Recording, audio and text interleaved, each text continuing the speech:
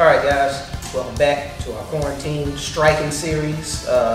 So previously we worked on some general shadow boxing things, but now we're going to learn how to incorporate defense into shadow boxing, because 90% of people who shadow box only focus 100% on offense. So we're going to learn how to incorporate some defenses in step by step, super duper basic things that you can work on every day, or you can go through all these things during your session.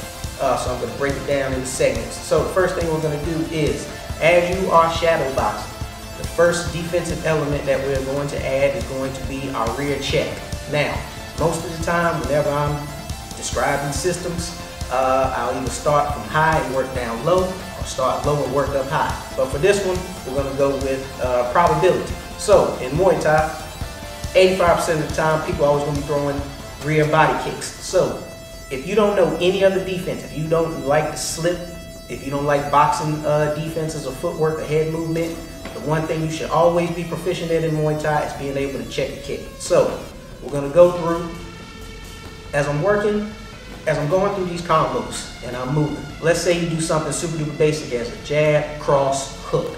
I want you to add this rear block on here. So all you're going to do is lift your leg up, have my knee touching my elbow, not crunching my body down here. I'm just bringing this knee shield up here. And I'm utilizing this stiff arm because just in case an opponent is coming, I can still touch them.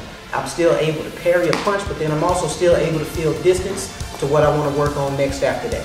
So you got your rear block you can add on the end of any combo. Next thing we're going to work on is the lead block. Same thing. I'm bringing my lead leg up, bringing my elbow up to my knee. Got this nice bone wall here. Dorsiflexing my foot. When you check, you don't want to have your toes pointed down. Have your toes pointed down when you kick. Have your toes pointed down when you block. Your shin's going to get broken.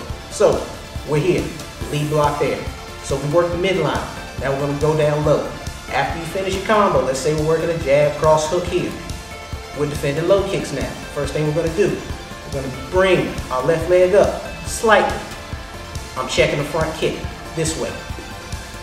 Now, the low kick is coming off of your opponent's front side. We're going to work a cross check. All we're doing is bringing it over here. I'm not lifting up super duper high. When you're defending low kicks, you want to be nice and light on this foot. If I'm defending the low kick off on the front side, there's too much space for me to have to worry about to bring my rear leg up front. So when you're checking low kicks, whether it's the rear or the front, just use your front leg. Check here, cross check here. So we work midline, we work low line, now let's work high line. So punches are coming. Parry the punch, angle off here. Punch or a high kick is coming, pull off here. So as you're working through your combo, let's say we're going through something super duper basic, jab, cross, hook. I'm gonna parry an imaginary punch, angle off here, get my head off the line. Jab, cross, hook. I'm gonna pull my head backwards. Still nice and strong here. I'm pulling my head backwards. So we work defenses at every single line. We work the midline with these blocks here. We work the low line, defending low kicks, a check here, a cross check here. We work the high line, protecting our face. We parry the punch, angle off.